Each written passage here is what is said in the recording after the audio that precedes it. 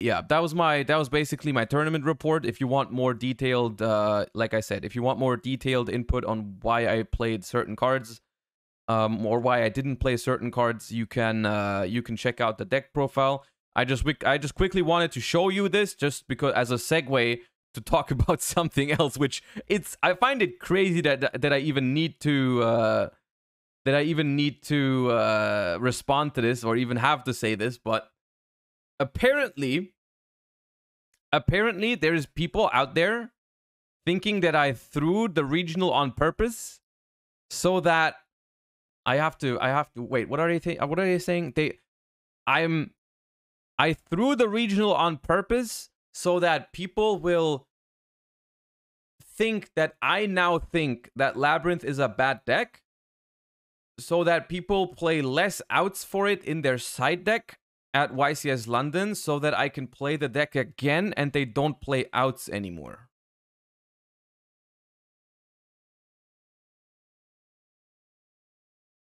Now, I don't even know how to respond to this other than by saying, like, brother and sister in Christ, no, I just had a bad day.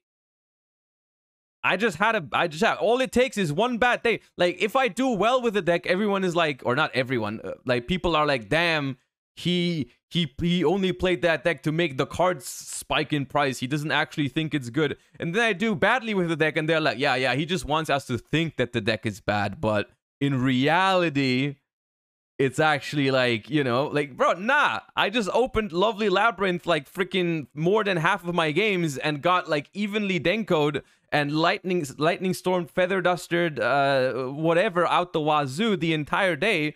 I didn't draw Engine in like half my games. Brother, no, I just had a bad day. It happens. It happens. I was planning to play Sprite, then on Friday I didn't feel confident with it, so I switched last second to a different deck and it didn't work out. That's all. That's all that happened. I promise. Like, it's so dumb. But to be fair, I don't think it's many people that actually believe this.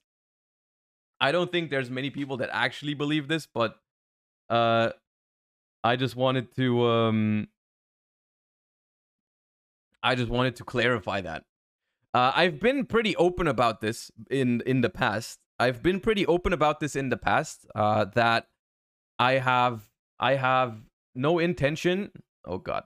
What I wanted to say is I've been pretty open about this in the past. I will never share false information. When there is something, I don't want to tell you guys, because like maybe I find a deck that I think is good, or I find a certain tech that I think becomes significantly worse if people know about it. I will tell you that there is certain things that I don't tell you about. You know what I mean?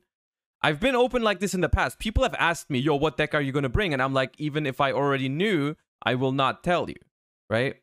Because I don't want everyone in the room at a YCS to know what I'm playing. Like, that would just be dumb. But I still want to bring, I still want to make the best possible content that I can. So for me, that doesn't mean that I will never put out false information. Like, I will never do that. I will just, like, if there's certain pieces of information that I can't give you, I will just tell you, hey, I can't tell you that, right? But I will not say, hey, I think this deck is good, when in reality I think it's bad. Or I will never say, hey, this deck is bad, don't play it, when in reality I just don't want people to respect it. That's not how it works. That is never how it's going to work. So as far as the reason why I played Labyrinth, the single only reason was Labyrinth in my mind was an option for next week, and I wanted to figure out whether it really was solid or not, with how it felt when playing it, because I had actually never played Labyrinth at a tournament before. I had only theorized the deck. I have seen it at tournaments. I've seen feature matches. I've seen deck profiles. I've played it like in like with friends and on stream, but I had never brought it to an actual tournament setting. And I wanted to just do that before the YCS to figure out how good it actually is. Now, as far as to what I think about the deck now, whether I think it's completely terrible and I'm definitely not going to bring it, I feel pretty bad about it, but that might just be biased because I just did so poorly with it. I do think the games that I lost were overall pretty unfortunate. Like, you know, you have Judgment and Engine, and they have like evenly Denko plus full combo or whatever.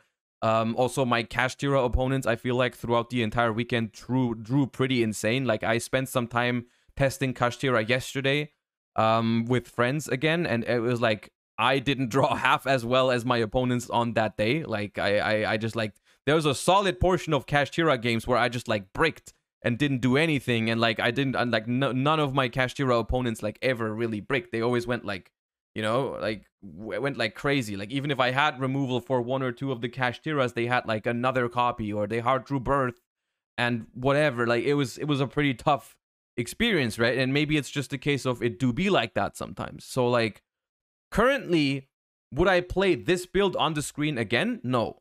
I do think there's a couple things that I learned about the deck that I wasn't sure about because I had never played it. So I might try to adjust the deck, and maybe it's going to feel a little bit better. But overall, currently, I don't know if it's going to feel good enough, even if I make some changes. So currently, I don't think I'm going to play Labyrinth at the YCS. And even if I end up playing it, it's probably going to look very different from this. And this is 100% how I feel. The chances that I'm going to be willing to play Labyrinth again after this experience are pretty low, unless, you know, unless I test it again and it completely blows my mind, but I don't think it will. I'm very surprised you didn't play Trap Trick in the deck. I did feel like over the weekend, Trap Trick would have been a solid card sometimes. I didn't like the idea of being locked into only one more trap, but I think the more I think about it, I feel like Trap Trick is valuable because you don't have to use it first. Like, if you have a couple other traps that are good, you can just use those first, and then you Trap Trick just always makes sure you have like the perfect last interruption, and it also makes sure that you have like the perfect like, even if you have enough interruption, it can turn into one of the Labyrinth traps. So I think Trap Trick could have been a pretty solid inclusion in the deck. I agree. But overall, it was just a mix of, I had some struggles with consistency. Because there was a couple of games where they didn't even have like a Feather Duster, or I had the Judgment for the Feather Duster, but then I couldn't play, so they would just run me over because I was at 4,000 life points, and they would like, yeah, go special Unicorn, and I was like, there, okay, well, what am I gonna do? Like, I have Compulse, I have another Judgment, am I gonna Judgment the Unicorn, but then I'm immediately dead if they have another Kashtira? It was awkward. It was awkward. I think the deck has some problems. This current list has a couple of problems, and I don't know if they are fixable. I am genuinely not sure if I like this deck enough. It's still not a bad deck, and to be clear, I don't even know what else I would play. That is more of my problem right now. I'm not really happy with anything in the format right now, which doesn't mean that the format is terrible. I don't want to blame it on the format this early on. Like, I really don't want to. I don't want to sound like just like salty, oh, the format is so bad. I just think I haven't found it yet, you know? Can you define the problem you think it has? I think it has a couple of little problems that combined make a pretty big problem. Like, one issue of trap decks is they are relatively slow, and going second in general is a problem. It's only a small problem because it's not that bad with this deck. Like, it's actually okay, surprisingly. But it's a small problem sometimes. And then sometimes you have issues with them having like evenly Denko, Lightning Storm, Feather Duster, which if that was your only issue, I think that could easily be fixed by playing certain outs for those type of cards, which I did, you know? And then sometimes you have the problem of not seeing Engine. Your deck actually needing a couple of Engine cards to play, because sometimes, like very often, my Welcome Labyrinth or my Prosperity just got ashed. Like, my hand was totally fine going first, the 5 cards with one Welcome Labyrinth trap, but if they have an Ash, now all of a sudden my hand is like no Engine anymore. And then I slowly die, right?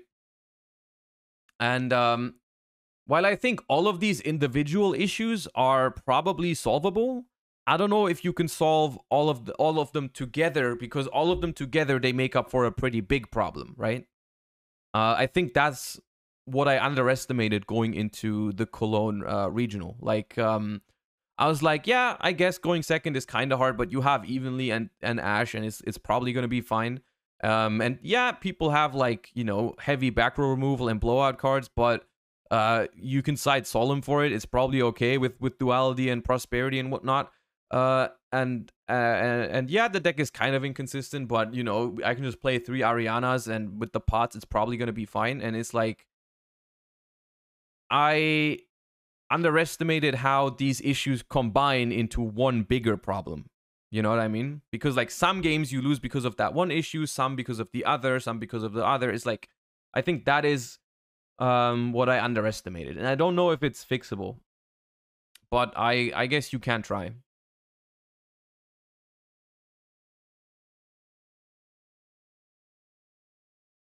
So those are my honest thoughts on Labyrinth right now, in case anyone was questioning that. That is genuinely what I think after the weekend.